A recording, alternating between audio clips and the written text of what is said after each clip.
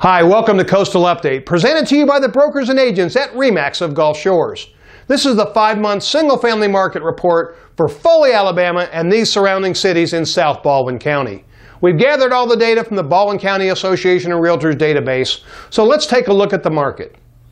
This chart shows inventory, or the number of the homes that show on the market on June 1st. It was at 499 homes, down 20 homes from the same time last year.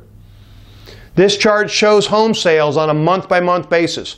Look at 2 of the last 3 months have been the most active months in several years' time, with 129 homes changing hands in the month of May.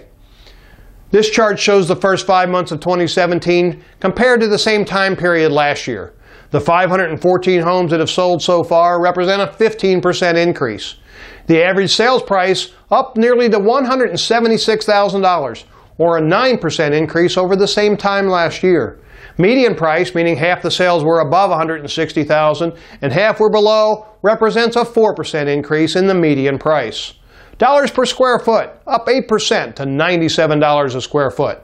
Next, we measure demand by looking at how many homes show as first right of refusals or pending, and on June 1st it stood at 223 homes. That's a 15% increase over the number we saw last year. If you're thinking about buying or selling here along the beautiful Alabama Gulf Coast, contact your local market experts on the Kevin Corcoran Team at RE/MAX of Gulf Shores so that they can help you with that decision.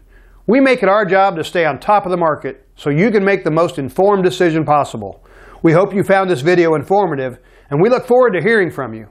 Tune in next month for another Coastal Update. Thanks for watching and have a great day.